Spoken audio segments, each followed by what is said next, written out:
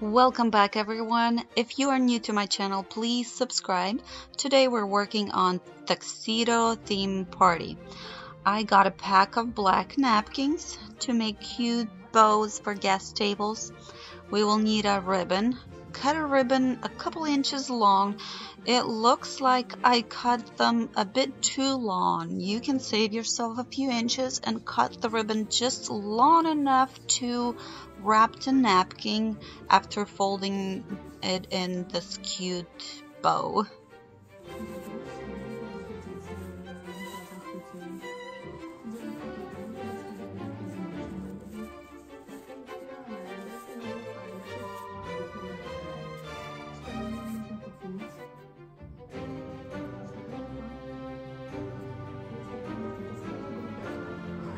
Use the hot glue gun to glue the edge of the ribbon to the ribbon itself.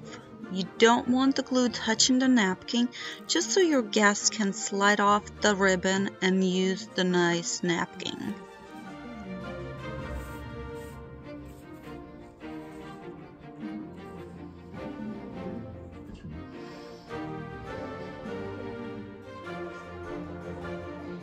And we place those napkins on the plates.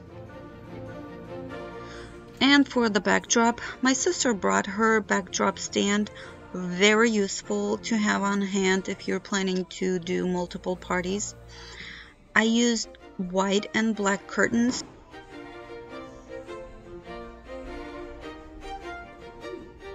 To complete the tuxedo look, I used 4 black foam sheets to create a bow and buttons.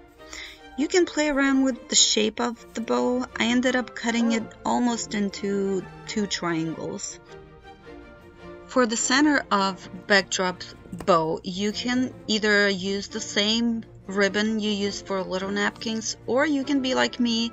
I found this in my miscellaneous decoration box and glued them together.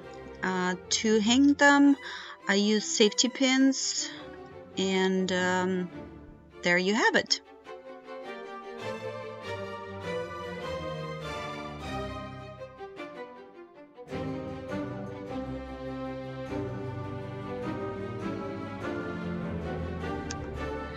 I think this is very simple and elegant. I did this for my dad's 60th birthday.